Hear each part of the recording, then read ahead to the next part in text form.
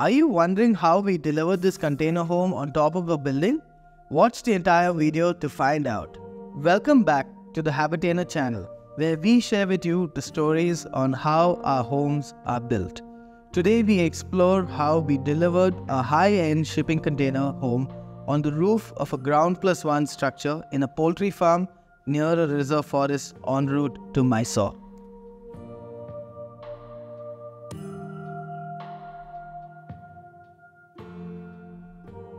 We received an interesting order from a client who owns a large poultry farm business. He wanted to deliver a container home in his property far away from Bangalore. The twist? The container home had to be installed on the roof of the staff accommodation. A special request was also made by the client to involve his 8-year-old daughter in the design phase with our architects.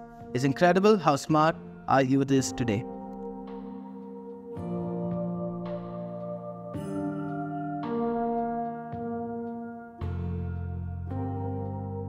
The vision took shape in the factory where skilled hands crafted this container with precision.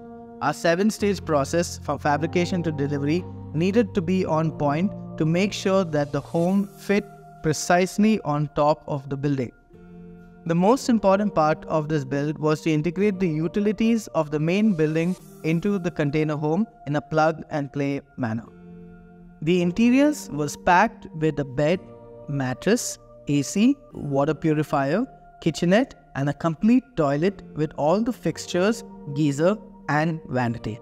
Every detail was aligned with the client's dream, down to the color of the two-toned interior walls, a soothing green and off-white.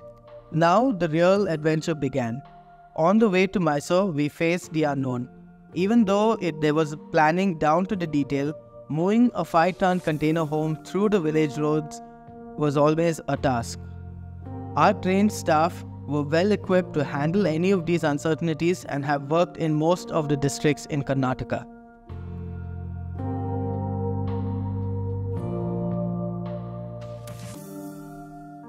The main challenge arose as we stood before a 2-story building, the staff quarters. We had to deliver the container home 20 feet above the ground.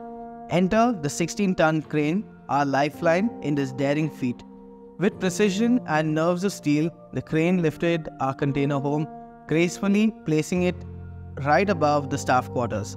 The rooftop deck followed suit. Defying gravity with dance between machine and dreams, we delivered the container home with precision right above the staff quarters. While we step inside, we are greeted by a world of comfort, a perfect blend of luxury and functionality. The exterior of the container is kept raw without cladding. It has been finished with a metallic grey. From top, a breathtaking view of the reserve forest unfolds, creating tranquil escape high above the ground. The container home is exactly 160 square feet, a typical 20 by 8 with a living-cum-bedroom, kitchenette, fold-out table and a full toilet.